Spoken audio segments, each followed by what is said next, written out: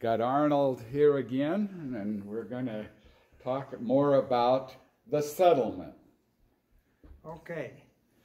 I was told I should speak a little bit more about the education I had and my love life. That will be a short chapter.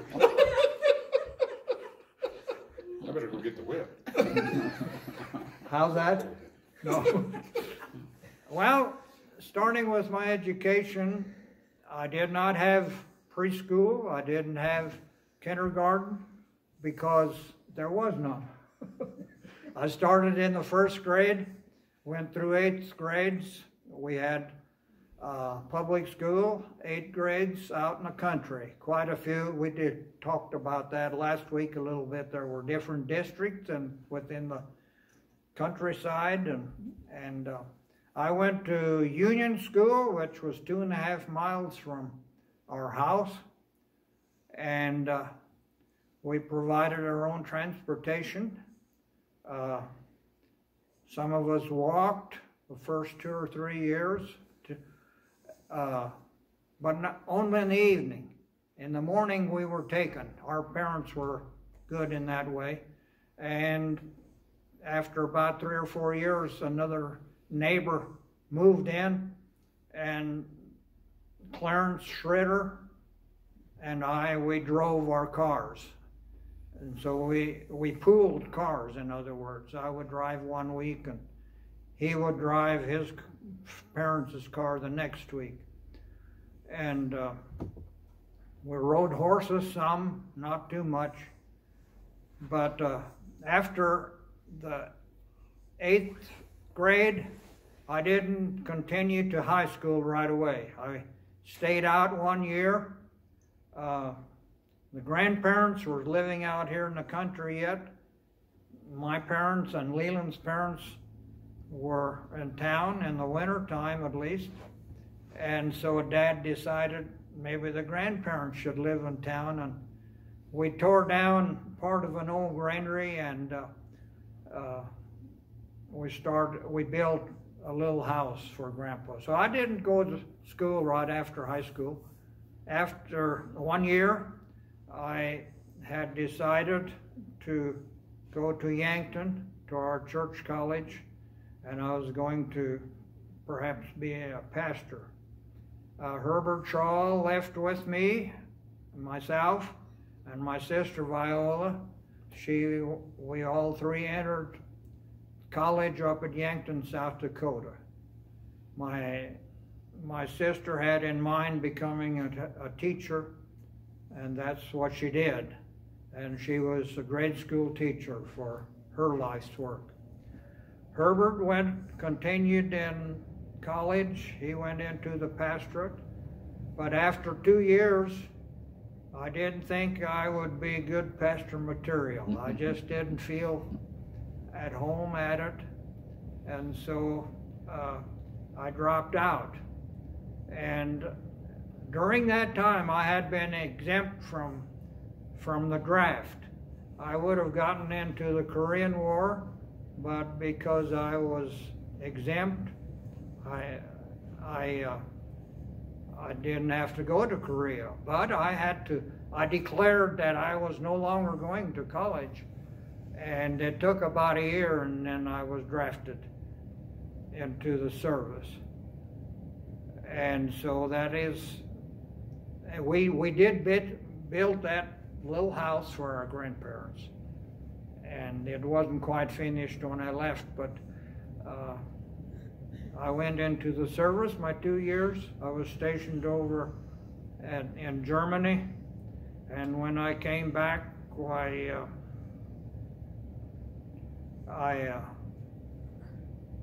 am I getting ahead of myself? Do you want to talk about the... Yes, I went to the Army after those 2 years in Yankton. And then when I came back from the service, I continued in college here at Fort Collins. And I went into the field of agronomy.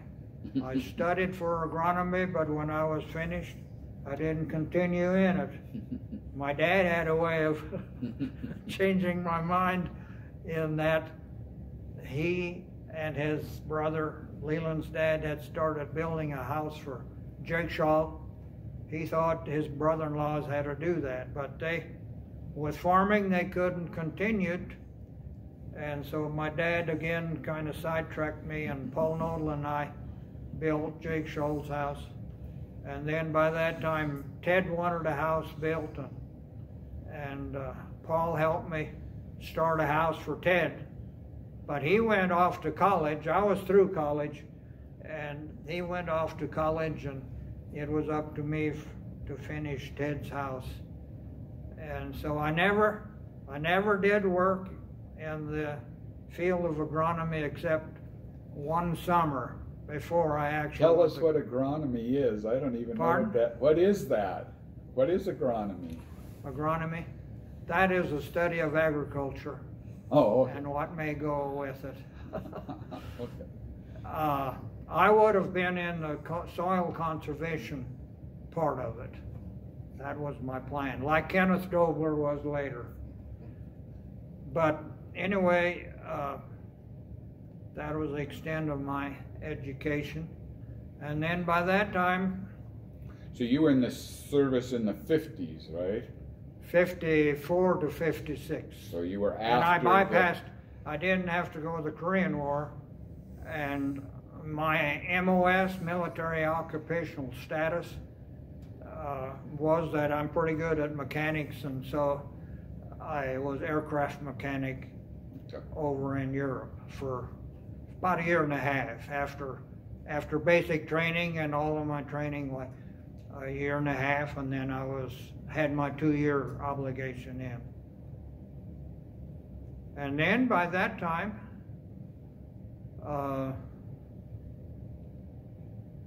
I thought I maybe would like just to farm how I grew up. That was my goal. But I got sidetracked again. I did buy a half a section of ground, and I did do the farming. But Bethune School was short of a teacher. I finished out 1 year because the teacher had died. And then for 3 years I taught school. Well, I farmed then, but again I was sidetracked, and I taught school for 3 years because they couldn't, teachers were hard to get and positions were hard to follow. And so I taught 3 years in Bethune. I taught the math and the sciences, and because I knew German, I taught German for a year or two. And then I finally started farming. And when I finished my last year of school at Fort Collins, I got a letter from a girl that had gone to school with my sister here in Burlington, only for 1 year. Her name was Jean Davis. She had been engaged, but she wrote me a letter. She had broken off the engagement, and she was kind of at a loss. Well, I had kind of liked the girl. She came home with Viola once in a while. And so that one summer we dated quite a bit. Pretty steady, really. But then at the beginning, my last year of school in Fort Collins, she got back with her old boyfriend and they got married. And she kind of put me on hold a little bit. She said I shouldn't get serious. Well, I kind of abided by her word. But he came back or pursued her again, and so they got married. And so I never went with anyone again in a serious manner, at least. So that's the end of that story. And I spent my life farming and building houses, I guess. Somewhere in between there, Leland and I, tore down two barracks for the lumber. They were big two-story barracks, 30 by 90, and out of each one we salvaged, I think, 30,000 feet, board feet. Well, so this lumber was all piled up, stored up. So in the meantime, we built a big cattle shed on Dad's farm and built onto the existing house. We used up a lot of the lumber, but a little bit of it is still stacked up. Really? Not a whole lot, but Leland did the same with their lumber. They built onto the house, and so I think on a cattle shed, increased the shed, and I don't know how much lumber he has left, but a little bit probably. Yeah, some. I used a lot of that lumber. You know, that's a lot of lumber to use up. And But it was a lot of 2x12s. Good lumber. Good lumber. And so it was used in various, mostly for floor joists. That big cattle shed we built we used a lot of 2x12s and well, a lot of the sheeting lumber and stuff. That was a 120 long by 30 deep, I think. Open on the front end, but not completely open. I heard stories about cattle sheds being picked up by the wind, so I put a short roof on the front, and that kind of broke the wind. We've never had any trouble with that part. So that's kind of the end of my story. Where were those Pardon? Where were the barracks positioned? Oh, the barracks had been in Fort Carson, down by Pueblo, south of Colorado Springs. So you went there?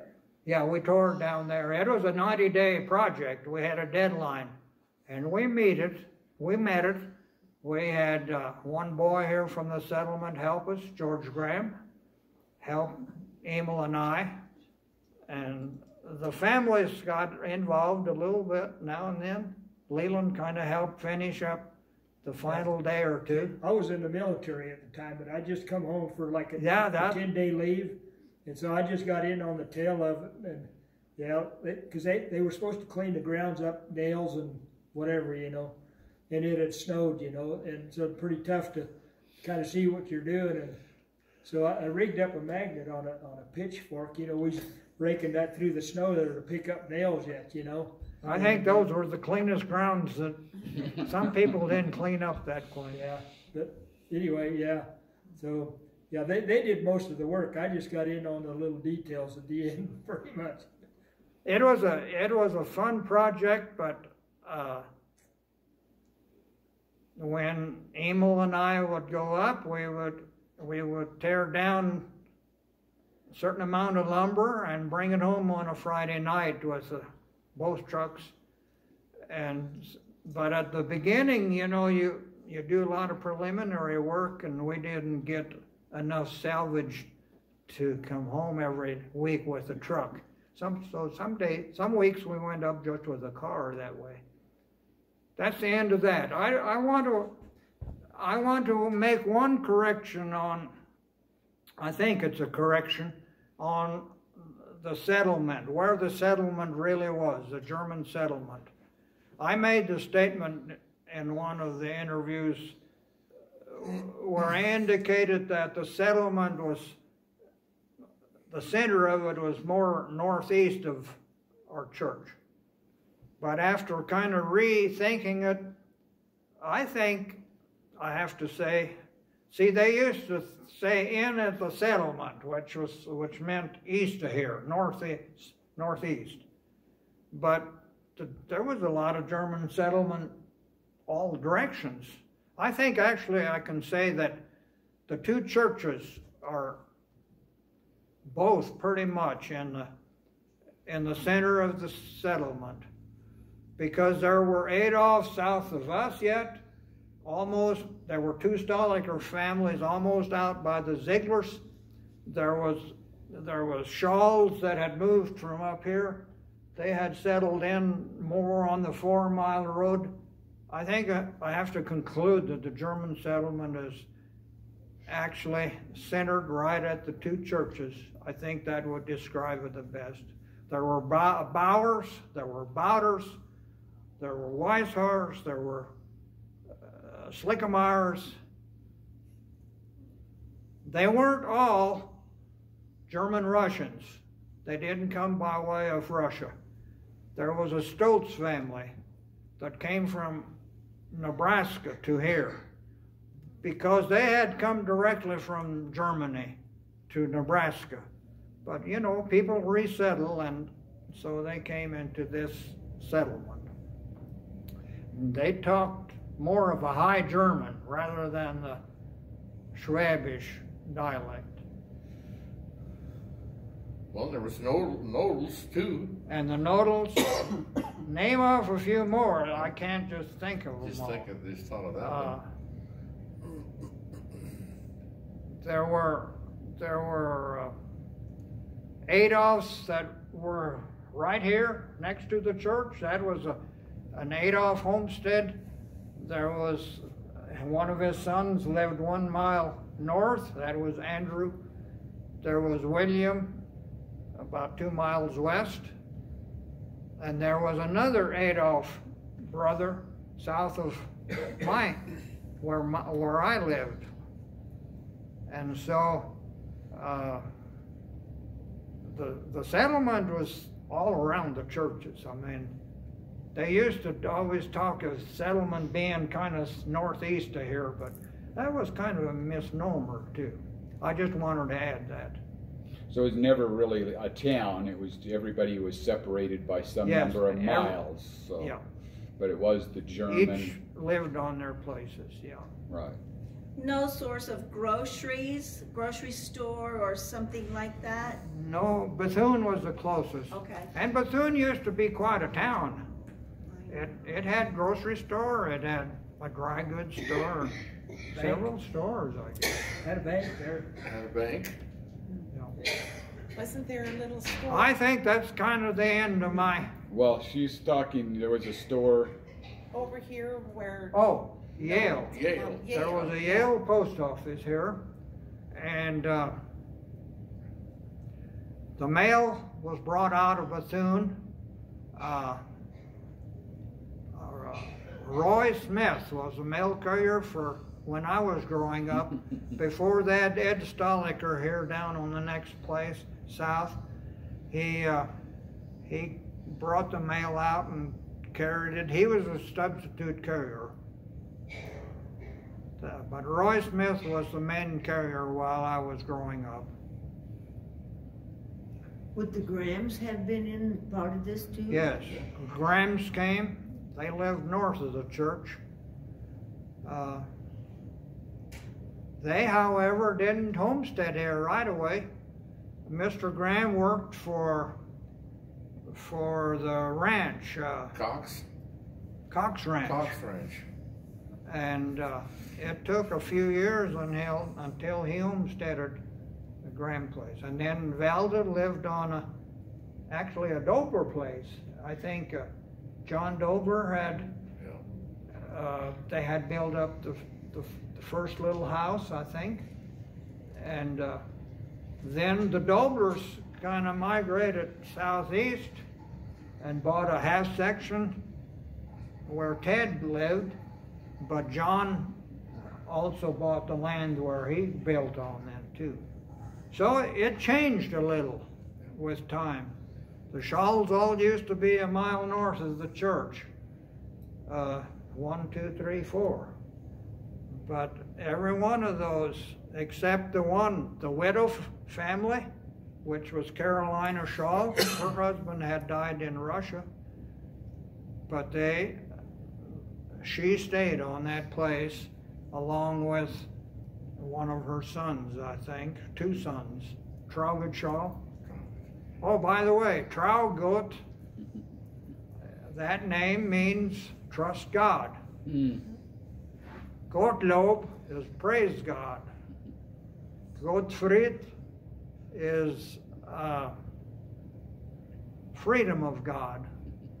Their names were biblically based, most names. Not all, but a lot of them.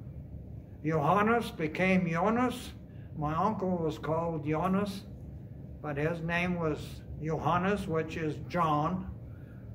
And Bill Dobler was the first one that got some education above 8th grade.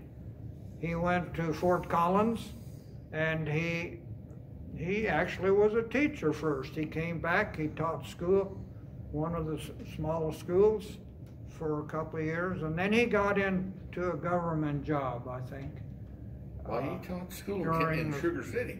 Pardon? He taught school in Sugar City for a couple of years. Where? Bill, Sugar City? I think that's right. Yeah, he taught school down there a couple of years. And then Walter Dobler, he went into the ministry. Well, it was a requirement that he go to seminary, which we had a seminary in Yankton. That's why I started at Yankton when I did, and Herbert Shaw went in, and he spent his time in the ministry, plus being a missionary down in South America for about 12 years, I think. And you've talked about some of the equipment, but we can talk about some of the dangers, because most of our farmers don't lose a digit. How did you lose your finger? Well, that's kind of stupidity. Do things that you know you shouldn't, but well, you just do it. And yeah, farm work is dangerous. It can be. You work with a lot of power machinery and stuff. Oh, the size of farms. When I was growing up, we got a new tractor. It was a 2-3 plow tractor. 2-3 plow to 3-4 plow was kind of the standard tractors.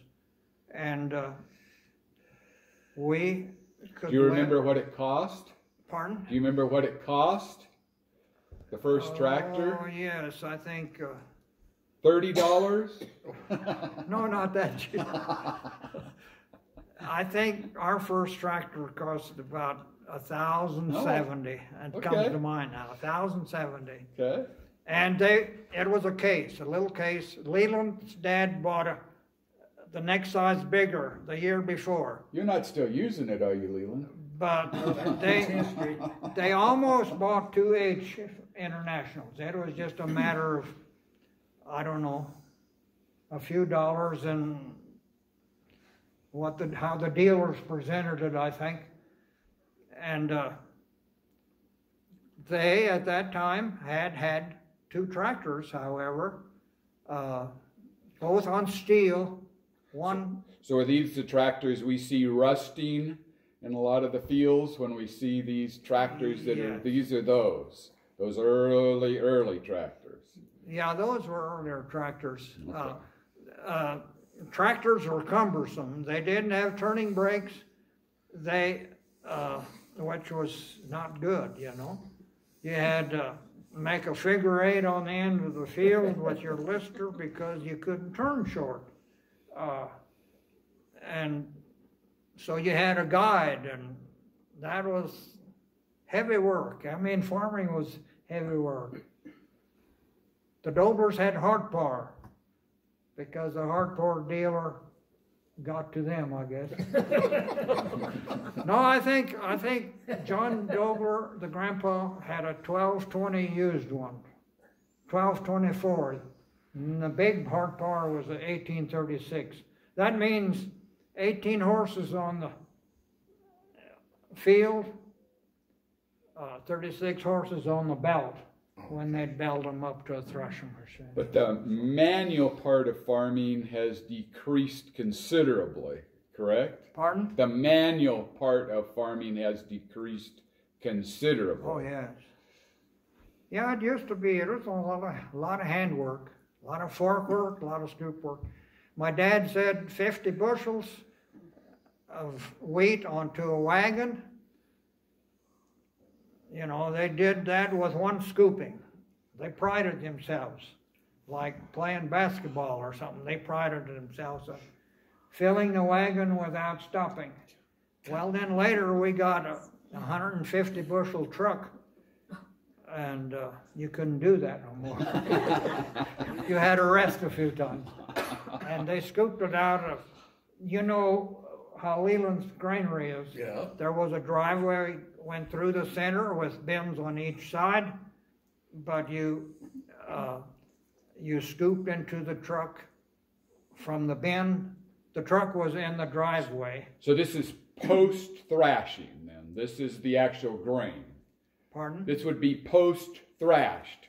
This would be the wheat seed. It was thrashed by the big thrash machines that would move through the community. And it took 6 men on the thrashing machine to toss. It was not bundles. This was headed. It was stacked loose. And it took six men to keep the thrash machine running. And it was, if you had granaries at home, you hauled it home and stored it until winter time. Prices were usually better in winter time.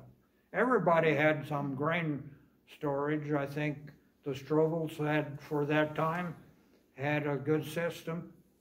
There was another granary built west of our place that we later tore down for that used lumber stuff.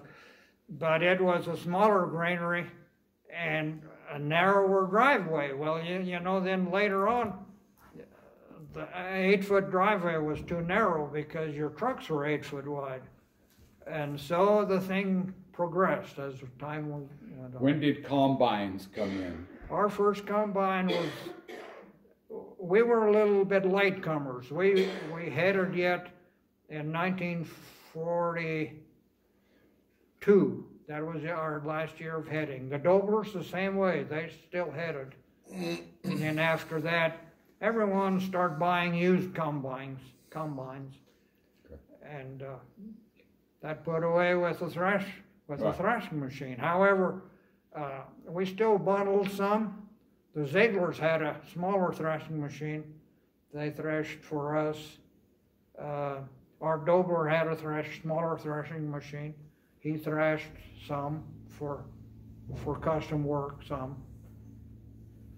I'm getting off base here. I don't know. No, you're on base for us. So, but I think we're good unless there's one more question. I was going to ask you, how did you come about knowing those barracks were to be torn down?